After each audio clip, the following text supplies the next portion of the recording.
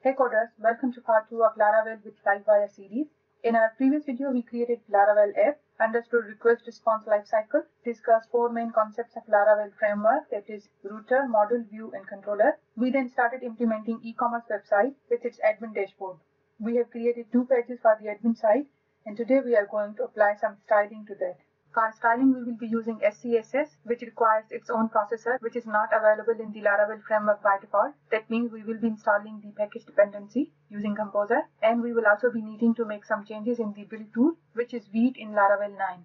Before Laravel 9, the build tool of choice in the Laravel was Mix, but since Laravel 9, they have changed it to Vite. Now, in order to work with Vite build tool and integrate it with SASS Preprocessor, we will have to do some minor changes in our build configuration file as well. So let's start with that. Let's go to the documentation website first and let's search for Vite. Now, even though Vite is the default build tool for Laravel framework and many of the configuration needed to integrate it with the Laravel application have already been done by the Laravel itself, but still we have to do some more changes to actually make it work. For that, the first requirement is that we need to have Node installed on our system, in particular version 16 or above. To verify this, we can use these 2 commands. If they return the Node version and npm version, that means we have Node and npm installed on our system, which in my case already is, and if you don't have Node installed, you can go to the Node website and install the latest version from there. And once you install Node, npm by default gets installed as well. Then we have to do some configuration settings. So the thing is this, when we create our Laravel app, in its fresh installation, we actually don't have the Laravel plugin for the Vite installed. However, in the package.json file, where we put all the dependencies on which our Laravel application depends. So these are third-party dependencies. And what Laravel people have done is that by default, they have put the 2 plugins required for Vite to work with the Laravel already there. So even though they are not installed, but their dependency is mentioned there in the package.json file. All we have to do is that we have to run this command, npm install. Let me first take you to package.json file and verify that we have these 2 plugins there. So package.json is in the root folder or root directory. There it is. Now if you notice, there are dependencies over here. So we have certain dependencies mentioned over here. They are just mentioned, they are not yet installed. So once we run npm install, it's going to go through all of these dependencies one by one and installs them. So let's run this npm install.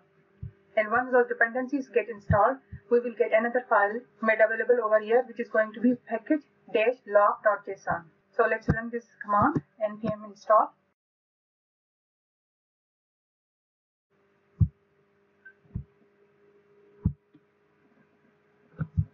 Now, as you notice, this package-log.json got appended in the root directory. This means now over here in the package-log, all the dependencies which are actually installed are made available over here.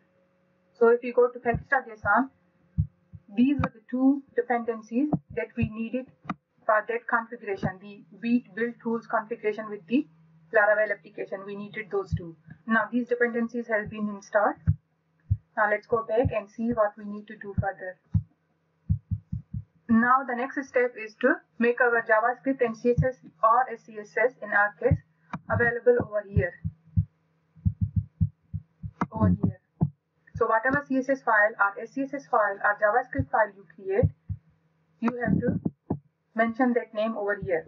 Now this part is optional for the development part.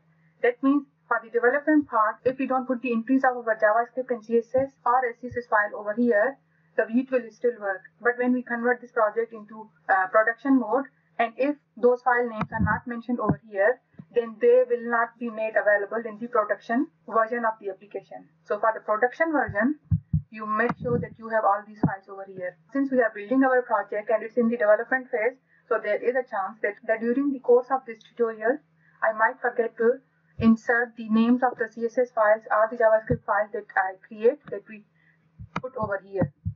But you must put them over here if you intend to convert this project into build version as well. Now that point is clear. So if we are using CSS, then we won't be needing to do any more changes except for putting the file names that we create over here. in the vite.config.js file. But since we are using SCSS, that means we need its preprocessor installed as well. So this is an extra dependency that we need to install. And for that, let's go to Vite documentation, where the steps are mentioned how to install that dependency. So let's go to features and let's look for preprocessors. Since SASS is a preprocessor,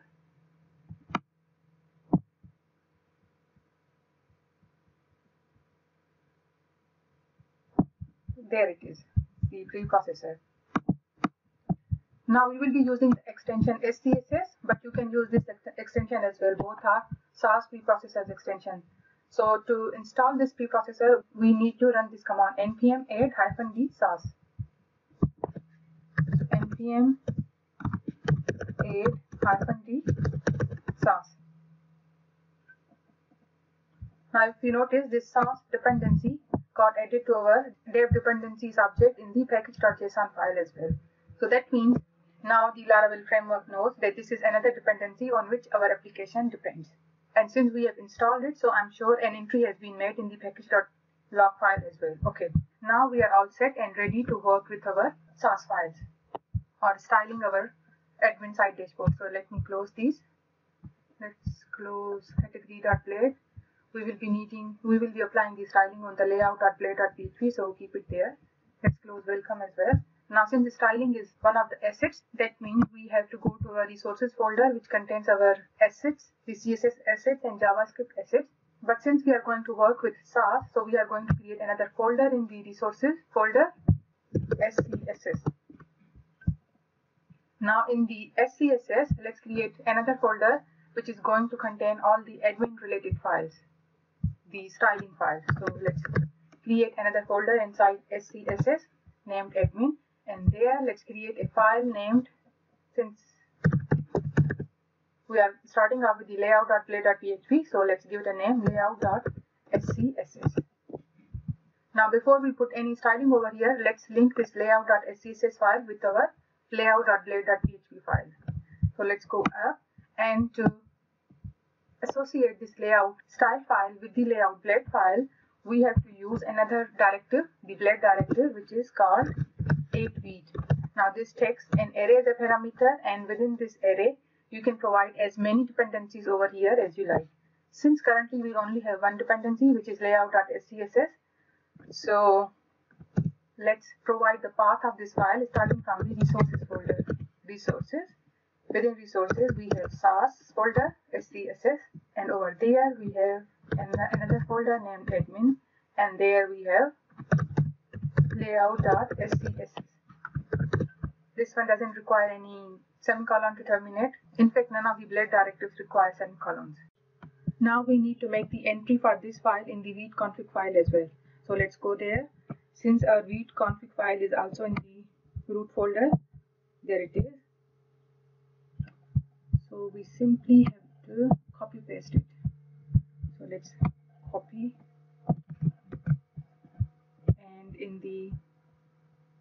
and over here we can remove these two files because we are not using app.css or app.js files, so I'm replacing them with the layout.scss file. So that's the entry that we made. Had we not performed this step, at least during the development phase, we would not have encountered any issues. Okay, now let's go and work on our layout.scss file.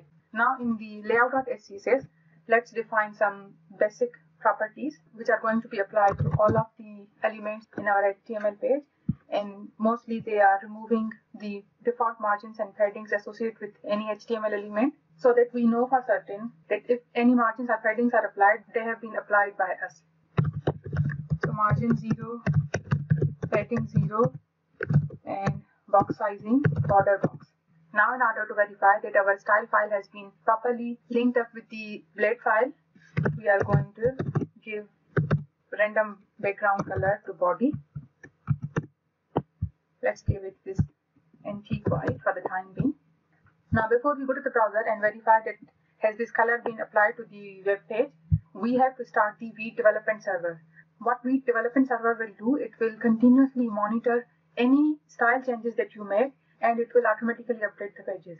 If you remember in our previous video, whenever we made any changes in our files, we had to manually go and refresh the browser. Because the development server, the PHP artisan server that is provided with the Laravel itself, it doesn't have hot replacement module.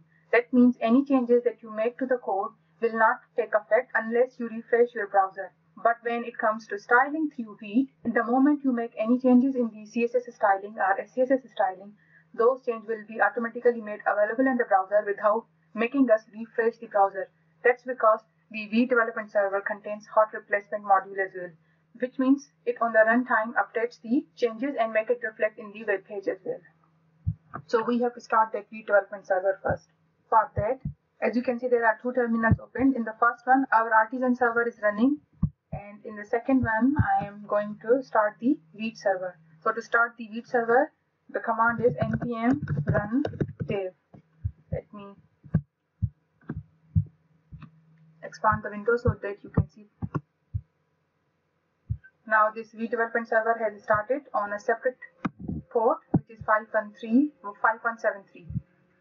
Now, since the Vite has started on a separate server, now let's go to our browser and see if the background color has been changed to this antique white.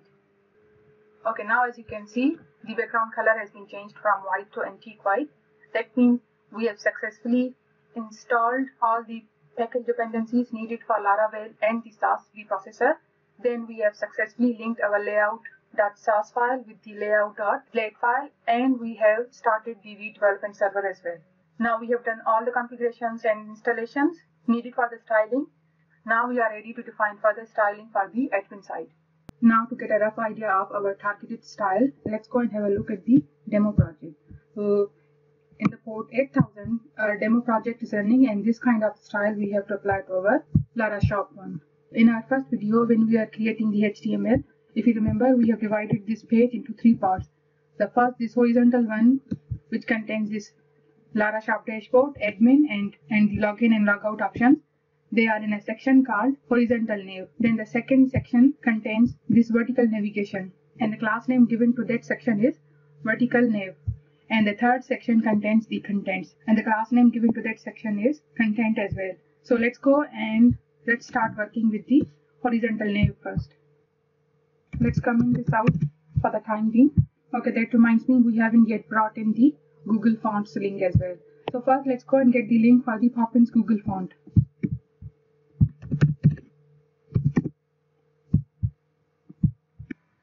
So this is Poppin Google font, and these are all its styles. So the minus sign, wherever you see those, that means I have already selected those styles, which you can see in the list over here in the Poppins. So these are all the styles, Poppin styles that I have selected. Now I have to get the import link. So copy everything between style tags, and let's put it over here. Now in the HTML tag, sorry, not tag, HTML block. Let's copy this thing and paste it over here. So this changes the font. As you can see, the font has been changed and the color has been removed as well, and we didn't need to refresh the page.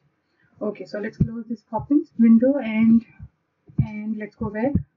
Let's add the after pseudo element as well, because we will be using after pseudo element for our shopping cart icon.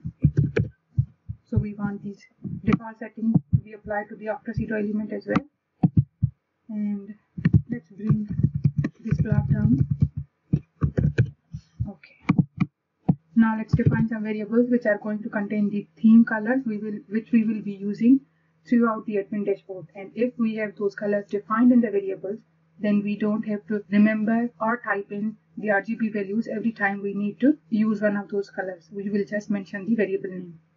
So let's create primary color. I'm going to use different color than the one in the demo. Let's put color randomly, then hover over it. It will take us to this palette. Let's go over here and select one of these. Okay. Let's use this color as a primary color. Okay. Now for the secondary color. Let's copy it, paste it. Now hover over it and choose the lighter version of same color. Okay, now let's use a color for the button. Let's make it shorter. So every button, every HTML element that we are going to style as button is going to contain this color. So let's put black. Rather, let's put the same color. Okay, I forgot to put semicolon over here. Now let's go there and choose a darker version of in the same shade. That's better. Okay, so we are done with the variables, and since they are more specific than the HTML, so let's bring them up. Okay, so far all these defined at the top are generic. They don't belong to anything specific. Now let's work on the body. Let's change the background color to secondary color. Let's make it a bit lighter than this color. Let's go there and okay, let's make it even lighter. That's better. Now let's work with the left navigation.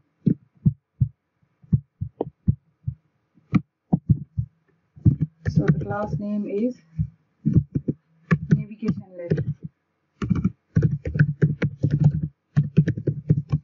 Sorry, not left, horizontal navigation. Let's confirm.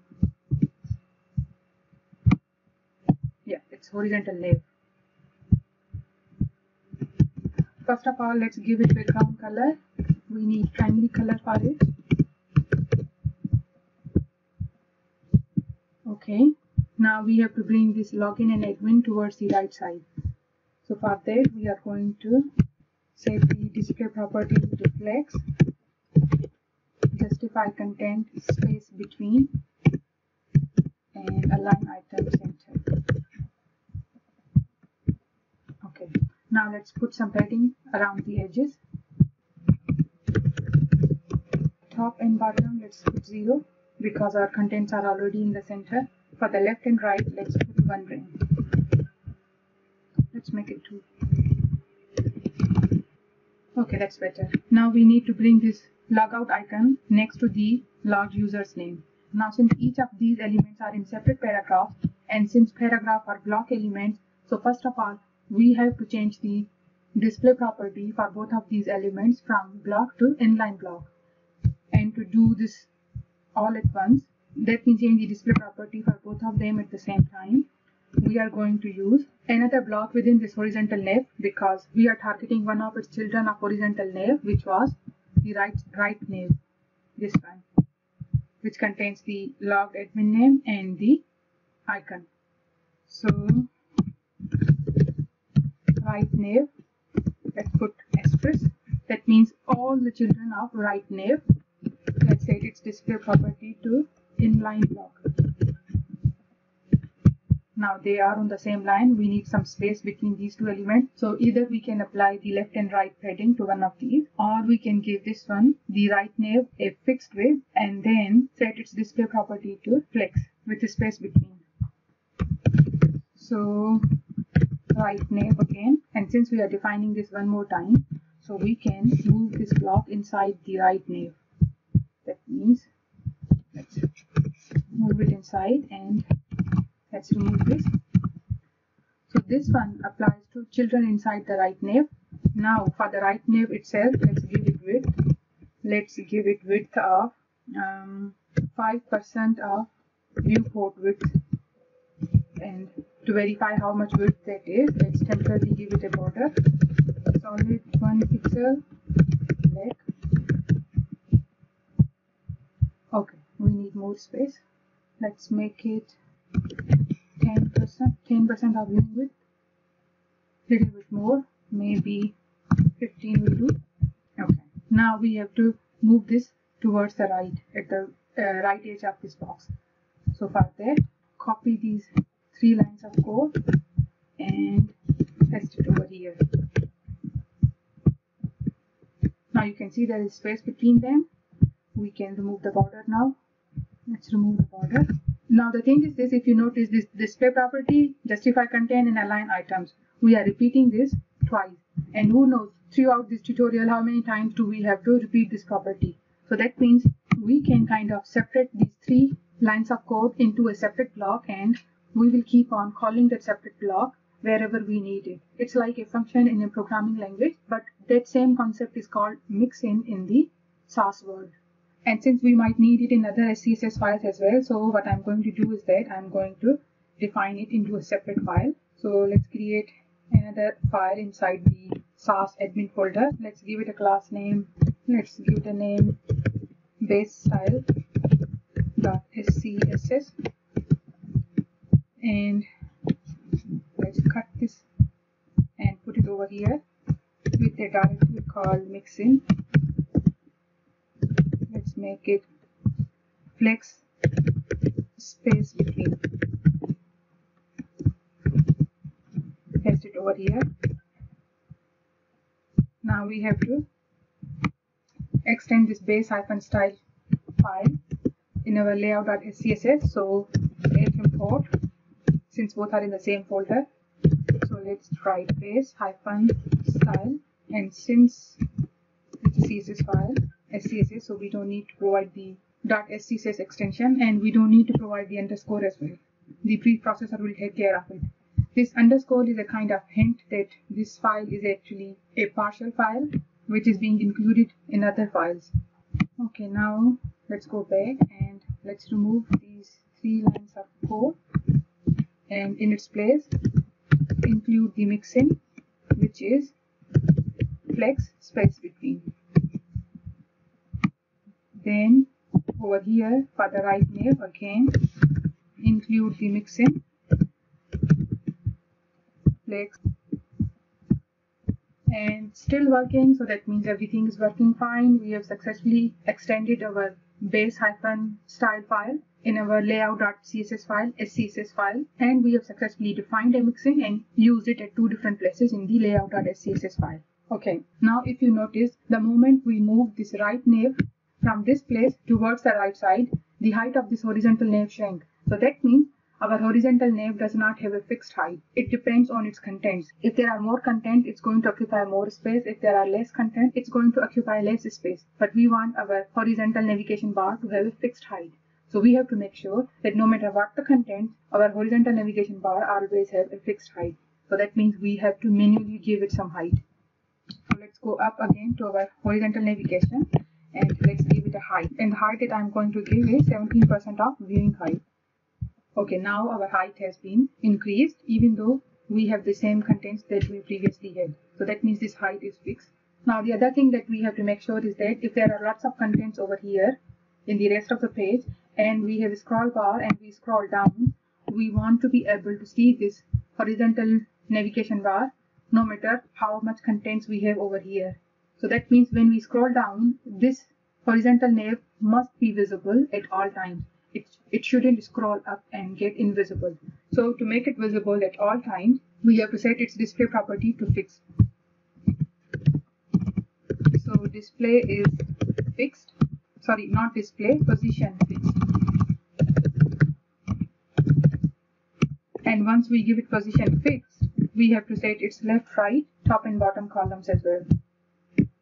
As you can see, since we haven't set those properties, so again it's occupying as much space as it is required to fit in the contents. And setting the position other than the static will take the element out of the normal flow of the HTML page as well. So this element, the horizontal navigation, is now not part of the normal flow of the HTML page. So that means the HTML page thinks that this vertical navigation is its first element, and that's why it has put that first element at the very top of the browser. So now we have to do 2 things. Again, we have to make sure that this horizontal navigation covers the whole horizontal part of the browser and the rest of the content sit after this horizontal navigation bar. So first of all, let's fix its width. So make sure that it stretches out and covers the whole browser width. We have to set the top to 0. That means we want it to start at the very top of the browser where it currently is, but we want to make it explicit. So top 0, left 0 as well. This won't have any effect because it's already there. Now we have to make sure that it stretches out towards the right side of the browser window as well. So right 0 as well. Now this has been stretched out, but the rest of the elements are now behind it because this is not the normal flow, and the first element in the normal flow has also taken a position with respect to the top left corner of the browser. For the HTML document, now the first element is the right navigation. So right navigation is sitting somewhere here, and below that we have contents page. We have to bring those sections down. Now since this horizontal navigation is occupying 17% of the viewing height, so we have to make sure that other contents come after the 17% of viewing height. So let's go to our vertical nav block and let's set its display property to fixed as well because we want the vertical navigation bar to be fixed as well. Now for the top, we have to start it 17% of the viewing height because this is where our horizontal navigation ends. As far as the left is concerned, we want it to start from the very left end of the browser. And for the right, we don't want it to stretch out and cover the whole browser width. So let's not define the right, only define the width. So let's make it 20% of viewing width. And for the height, let's give it 100 minus 17, 83. 83% of viewing height. Just to get a clear visualization, let's give it a border. Temporary, solid, 1 pixel. Let's give it color black. No change. Spelling mistake. VERTICAL. Vertical nav. Okay. Now you can see this vertical navigation, but you still can't see the contents in it because the top property that we set doesn't seem to have taken effect. That's because again it's not display, it's position. Okay, good. We are able to see the contents of the vertical navigation bar as well. But now the content section is hidden behind these two elements because now both of these elements are out of the normal flow of the HTML elements, and the first element in the normal flow is that content section. So it's sitting somewhere over here in the top left corner of the browser because for the HTML in its normal flow, that's the first child. So we have to make sure it comes and sits over here. It occupies the rest of the window. So we have to bring it down 17 viewing height down, and for the left we have to give it 20 viewing height. So content, again set its position to fixed, not fixed. Let's make it absolute.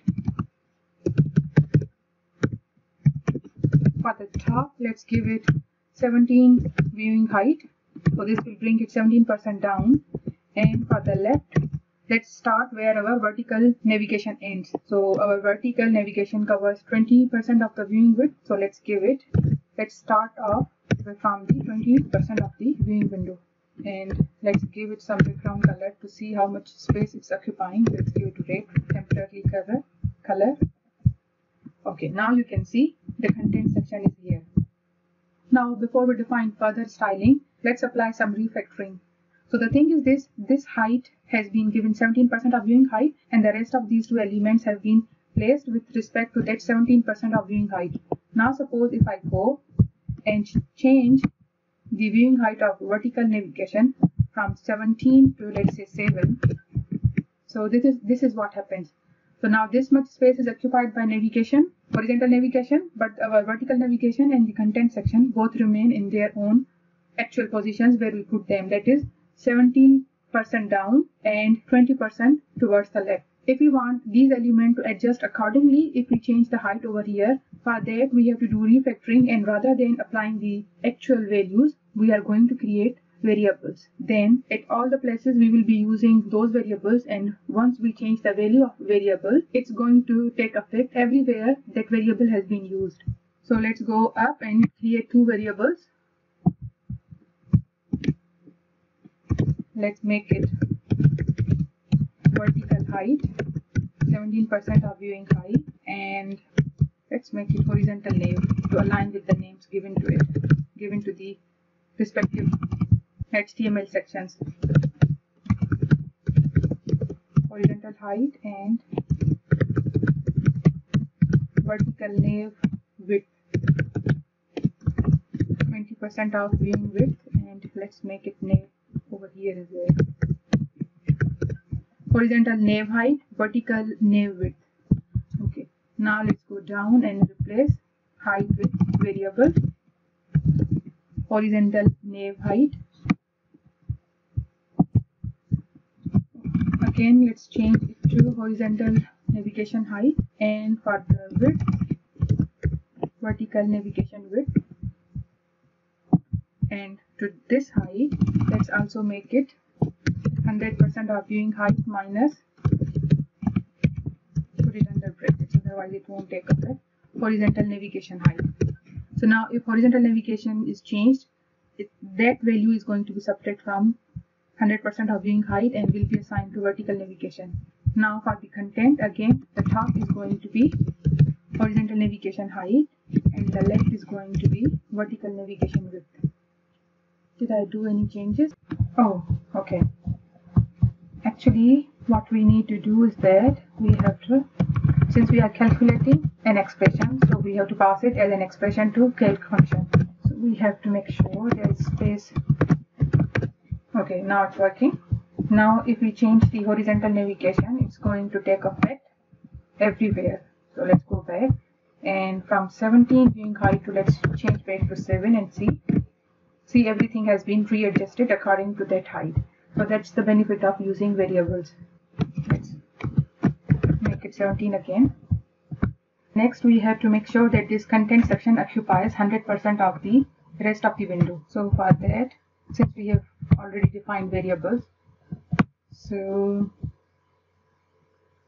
rather than using variables, let's use write 0.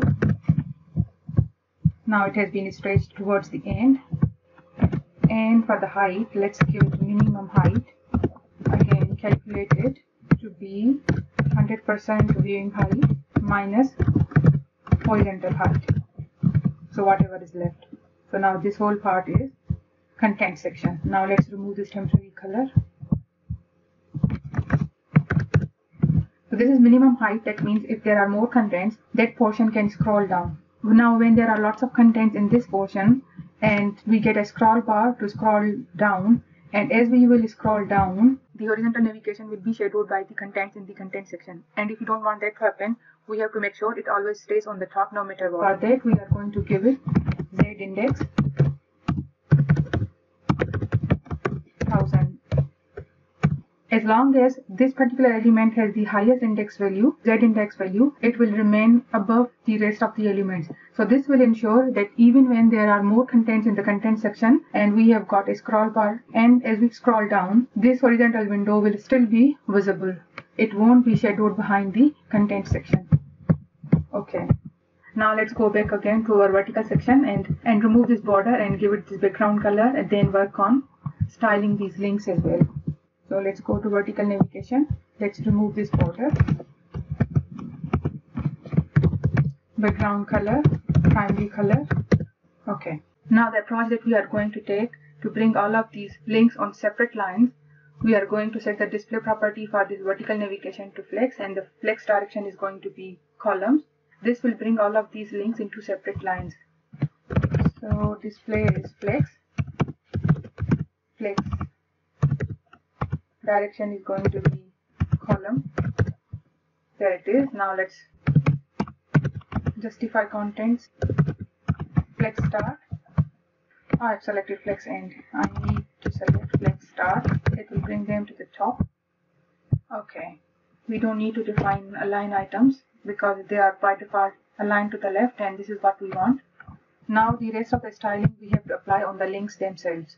Since we might need links at other places as well, so let's define the basic styling for the link in a mixin and then call that mixin in the vertical navigation. So let's go to base styles and let's define another mixin. Let's give name link. Let's remove the underline by setting text decoration to none. Text transform capitalize. As far as the color is concerned, let's give it white color. Let's give it some padding. Padding, let's give it 1 rem all around, or let's give it 0.5 rem left and right. Okay, we have to call this mixin, which we haven't, so we have to include it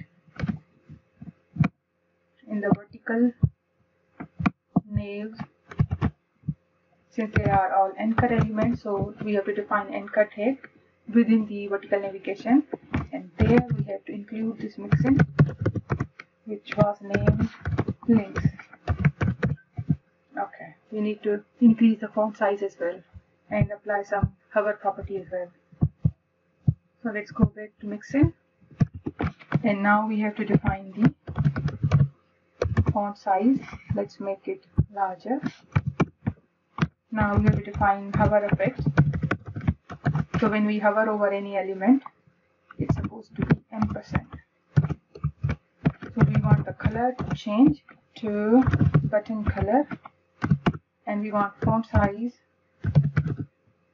Okay, let's change the font size to, the normal font size is 1.2 rem, and then when we hover over it, the font size increases from 1.2 rem to 1.4 rem.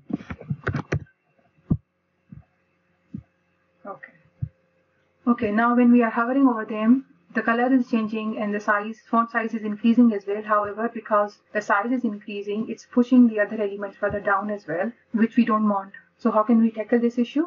There are many ways. We can set its display property to block and give it certain fixed height. But when we define links at other places, we might not need them to be block elements. So since we are increasing the font size from 1.2 to 1.4 rem, how about we remove that % of padding from this element? So when the font size increases, the padding decreases. Let's give it a try. Padding top bottom from 1 rem to 0.8 rem. And the left and right may remain 0.5 rem. Okay, yeah, that's better.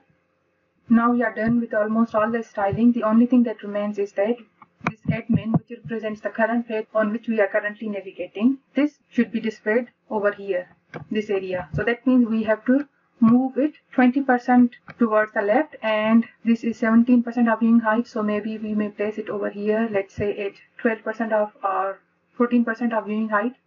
Now this admin is inside the left navigation, now this admin is inside the horizontal navigation's left child. So rather than going through this hierarchy, let's give wherever this admin in, that element a class name, and then we refer to it directly.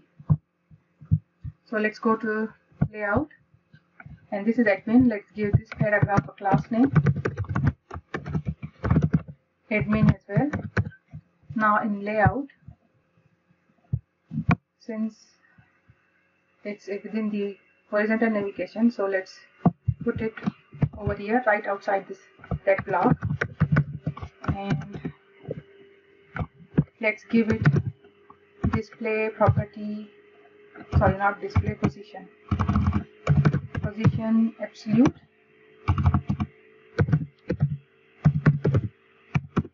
For the top, let's give it 14% of viewing height, and for the left, let's give it a little bit more, 20% of viewing width.